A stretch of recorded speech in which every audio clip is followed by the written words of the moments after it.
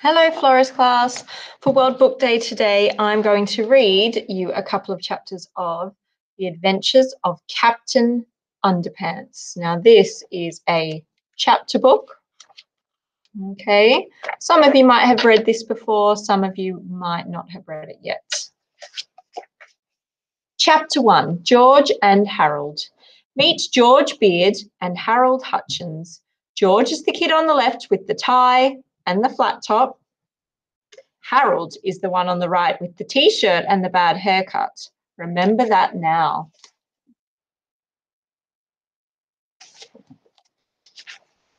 George and Harold were best friends. They had a lot in common.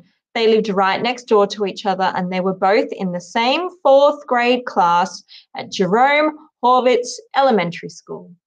George and Harold were usually responsible kids. Whenever anything bad happened, George and Harold were usually responsible.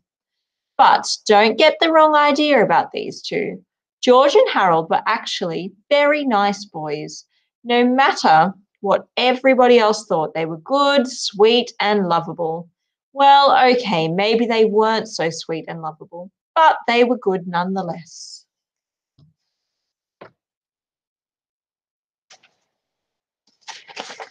It's just that George and Harold each had a silly streak a kilometre long.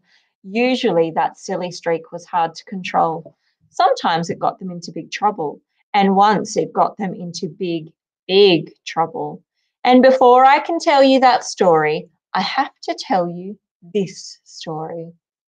Chapter 2, Treehouse Comics Incorporated. After a hard day of cracking jokes, pulling pranks, and causing mayhem at school, George and Harold liked to rush to the old treehouse in George's backyard.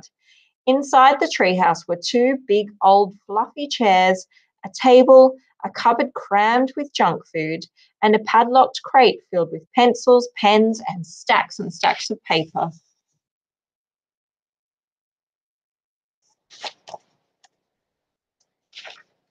Now, Harold loved to draw, and George loved to make up stories.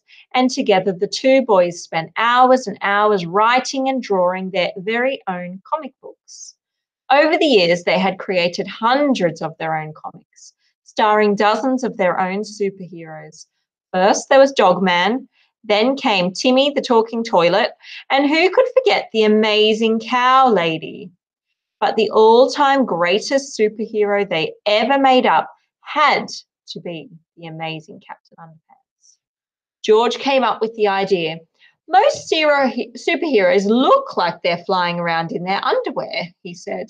Well, this guy actually is flying around in his underwear. The 2 boys laughed and laughed.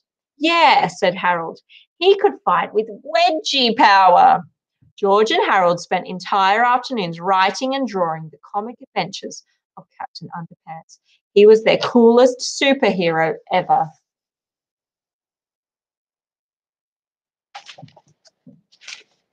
Luckily for the boys, the secretary at Jerome Horvitz Elementary School was much too busy to keep an eye on the photocopier.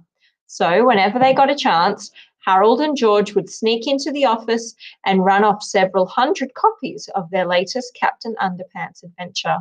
After school, they sold their homemade comics on the playground for 50 cents each. And I'm going to stop there. We are up to chapter 3. So when you guys are back at school, we might continue reading The Adventures of Captain Underpants. Happy World Book Day.